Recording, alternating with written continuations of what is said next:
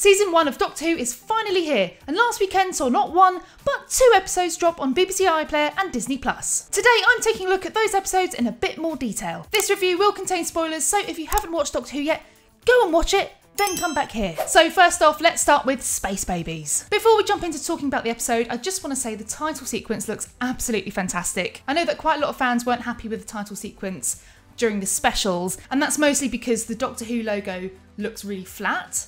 Doctor Who.png. So Doctor Who.png, Doctor Who.png is no more. The logo's received a really nice fancy render, and also the shot where we jump out slightly and see the TARDIS from the side has been improved as well, so overall the title sequence is looking lovely. So I know a lot of people found Space Babies a bit silly. I actually think this is really in keeping with Russell T Davies's openers. As you know, Doctor Who can go to some really silly places, come on, like the Adipose, Slitheen, we've seen it all before. And so Space Babies doesn't really feel that alien to me. And Doctor Who can go to some pretty dark places too. Let's face it, these babies are stuck on this spaceship which is running out of air.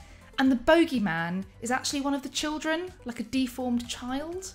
That's really, really dark. So personally for me, I didn't find it too silly. I found it really fun. And actually it's really nice to just step away from really in-depth plots and kind of like just go back to basics and have a really simple Doctor Who episode. And I must say, I think it was really clever of the BBC or whoever was scheduling the episodes to do the double bill, because I think that really shows new viewers the vast differences that you can expect in Doctor Who episodes. Doctor Who is a genre hopper, as we know, so one week we've got Space Babies, the next week we're in 1960s London and music has been stolen and there's an amazing Disney-esque villain, and yeah, so you know, every week it's going to be different. One of the things I loved most about this episode was the way that they reintroduced all of Doctor Who's concepts. So for example, the TARDIS, the chameleon circuit, why the TARDIS is stuck as a police box, what the TARDIS is, who the Doctor is, the Doctor's backstory, and I think that's really great for new viewers jumping on board. And let's face it, this is series 1 or season 1, we're calling this season 1, so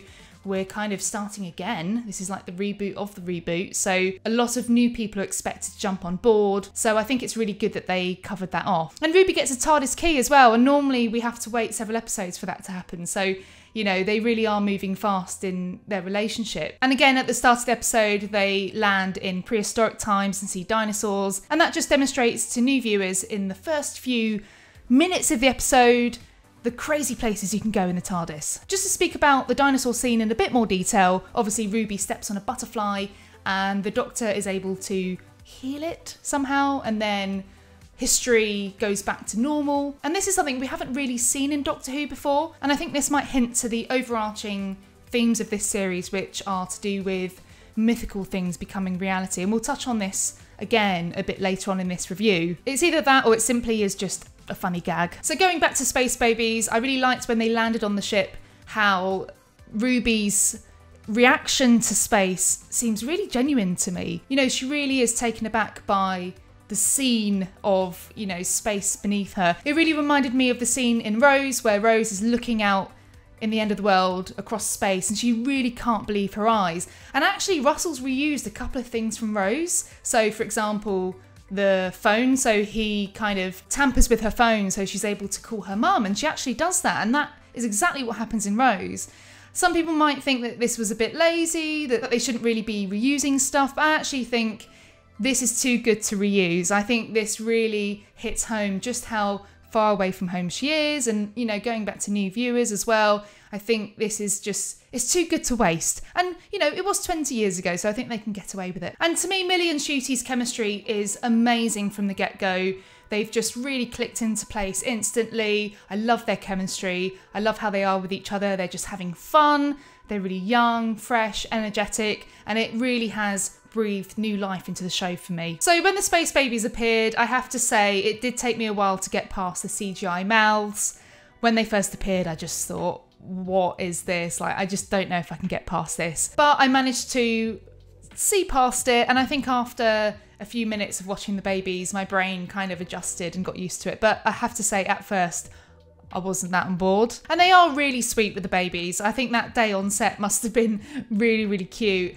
Some of the babies look a bit sad. Like the main baby, Eric, is really frowny, and it kind of like is a bit weird when the CGI mouth is like smiling, but his eyes are really frowny.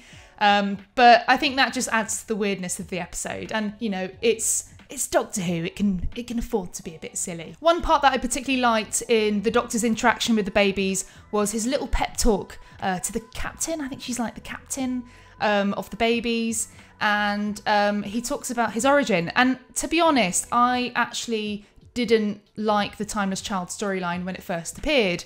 I'm someone who doesn't think that we should really delve into the Doctor's origin. I've always liked that, you know, the Doctor is a bit of a mystery. The Doctor's someone who came from this planet Gallifrey and ran away, and that's kind of like all we know. So at first I didn't really like that they had addressed this in the show, but it looks like Russell is doing things to build on this. I think it's really nice as well. The Doctor is starting to talk about himself as adopted, as an orphan. I'm actually a care leaver myself, so I grew up in foster care, and I really like the conversations they're having about found families and about feeling different, and about how, you know, everyone's a little bit different, but everyone is accepted, and, you know, it doesn't mean that you're like an odd one out or something. So I really like where they're going with this. And obviously Ruby being in foster care, having a foster mum herself, is great. You know, I really love that representation, and it really means a lot to me that they've explored this in the show as well. And speaking of Ruby, they are setting up quite a lot in this episode about what's to come later on. We've got that scene where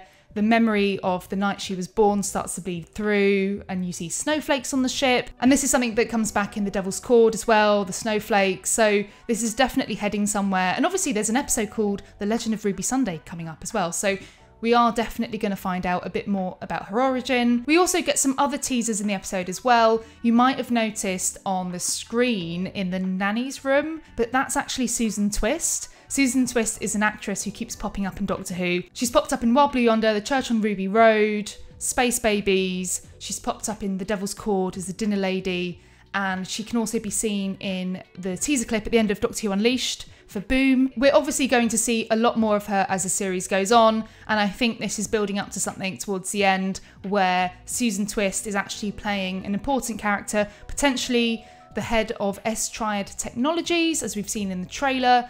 And also, I did spot a Disney Plus trailer where she's dressed as a businesswoman and she says Doctor Who. So I think she might be one of the big villains at the end of the series. Is she the one who waits?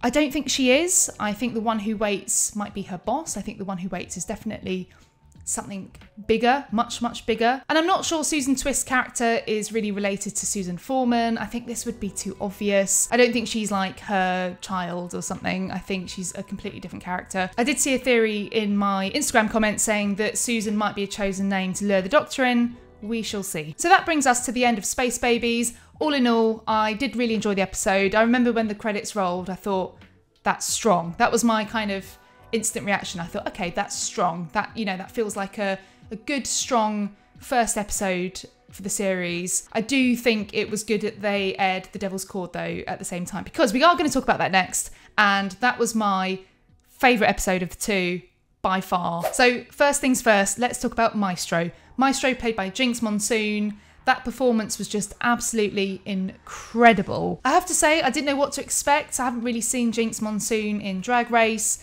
I'm not really caught up with Drag Race, so I did go into this blind, but Jinx Monsoon just chewed up the scenery around her. She was just absolutely fantastic. I actually found Maestro very sinister. There were moments that felt really dark and really creepy, particularly where Maestro's eating the notes and does it in a really, I don't know, like a really creepy way. It's just creepy. And then later on, when Ruby is tangled up, Maestro has like black around their lips, which is really creepy because obviously Maestro's been gorging on notes, musical notes. I think the other thing that was really creepy for me was the way that Maestro was able to shift from kind of really loud and outgoing to like just really angry and, you know, intense and scary. A bit like how Missy is really unpredictable. So you had moments where Maestro was kind of like all like performing and kind of singing and then like screaming and then shouting, and that character just seems really unhinged to me, and yeah, I was pretty creeped out. And I think this might be a good point in the video to talk about Disney and Disney's involvement in the series. Now, I can't speak for obviously the BBC or Disney Plus. I don't know how much influence Disney have over the series, but I must say Maestro for me does fit in really well to the sort of Disney-esque characters. Maestro to me did really feel like a Disney villain, and I kind of think it works. It is different for Doctor Who.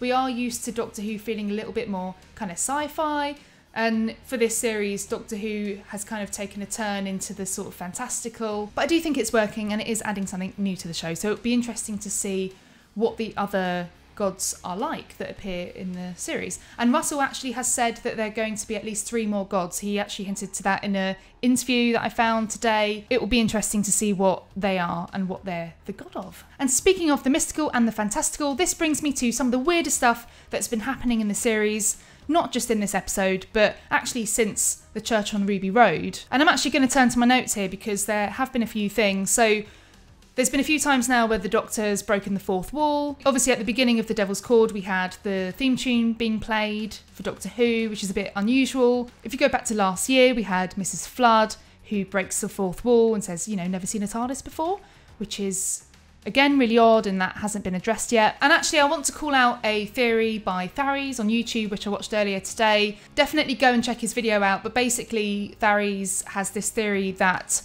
this series is all part of a TV show, so a bit like the Truman Show, and perhaps we are headed for a god which is the god of, I don't know, TV, the god of performance. And the Doctor and Ruby are sort of stuck in this show, which could explain quite a lot of things. So it would be interesting to see if that's true. I think that would be really fun. I think that would be really meta. And again, I want to talk about the chemistry between the Doctor and Ruby. In this episode, they are just absolutely fantastic together again. It's so much fun to see them at the beginning of the episode, selecting outfits and just having an absolute blast. This is the exact sort of energy we need in the show, I think. And, you know, the companion is someone who is supposed to represent us. We're kind of seeing the Doctor's world through their eyes, and it's lovely to see Ruby, the character, just really enjoying herself and really enjoying the experience, and she's really getting into it and she's really enjoying being part of the Doctor's world. And of course 1963 looks absolutely fantastic, the outfits that they've chosen and just everything about the aesthetic, it looks really, really cool. There were a few scenes that didn't look that amazing, particularly the scenes where the neighbours are looking out their windows. It does feel a bit like a theatre set. But then I did take a step back from that and I thought, well, actually, if this is an episode all about music and performance, it kind of feels like, I don't know, a movie set sometimes or a theatre set. Maybe that was just my way of explaining it. But I thought that was really cool. It kind of added something to it. And of course, it was really cool to see the Beatles in an episode. I have to say, I'm not 100% on board with the casting. I think that they didn't really look that much like their characters. I think the John Lennon one is really good, but the Paul McCartney, the similarity for me isn't really there. It's kind of there, but I can see past that. It was a great episode, so yeah, it's cool. Susan Twist makes another appearance as a dinner lady, and the Doctor doesn't notice again. It seems that the Doctor and Ruby are always turning around when she's there. There's something about her. I don't know. It's definitely headed to something, as I mentioned earlier, so it will be interesting to see where this takes us and when we'll see her again. One of my favourite bits about the episode was the bit where it goes completely silent, so all of the noise, all of the sound is taken away. I thought this was really cool. I really love it when Doctor Who plays with the format and plays with things, and taking the sound away completely really added to the intensity of the scene. But also, I don't know if you've noticed, but there actually isn't any Murray Gold in the episode. The only music that you hear is the music generated by the characters, so I thought that was really cool as well. To be honest, once they start facing off against Maestro, not that much happens in terms of plot. It kind of seems to be all building up to this encounter with Maestro, and then they have a music battle, and then the Beatles sort of help the Doctor save the day. So it's not really very plot heavy, but to be honest, I didn't mind that so much because the visuals were just amazing, the performances were just amazing, and I absolutely loved that musical number at the end. It was just doing something different, and I really, really appreciated that. And I think it's interesting that the Doctor actually doesn't win. It's actually the Beatles who help the Doctor solve the arrangement of notes that actually get Maestro banished. The Doctor isn't able to do this on his own. I think it's good to show the Doctor as someone who ultimately isn't invincible, because otherwise the show would be really boring. And especially as we're getting these godlike characters, those characters do need to feel invincible for them to be threatening, otherwise it's just going to make for a really boring show. And I think it goes back to actually the Doctor as someone who really is alien, and sometimes the Doctor does need that little bit of human to solve the day, and and that's what happens in this episode. I think it's really important to keep the stakes high in Doctor Who. I do remember during Matt Smith's era where he points at the sky and tells all of the aliens to go away. He's like, "I am the Doctor, look me up," or something, and it's like Daleks, Jadoon, like Cybermen, probably, like all of these villains, and they just go. And I remember at that point thinking, the Doctor's got too powerful. So I think it's really important that the Doctor, isn't someone who is invincible and, needs to be challenged every week. And finally, I did touch on the song a little bit. I really enjoyed this. This was an absolute surprise. I suspected we might get like a musical episode. I think it was really good that we actually got just one musical number at the end. So that brings us to the end of the review. Those are my brief thoughts on Space Babies and the Devil's Chord. I'd love to know what you guys thought of the episode, so let me know in the comments below. I'll be back next week for a review of Boom, so make sure you're subscribed and turn on notifications to get it first. Until then, have a good week and I'll see you soon.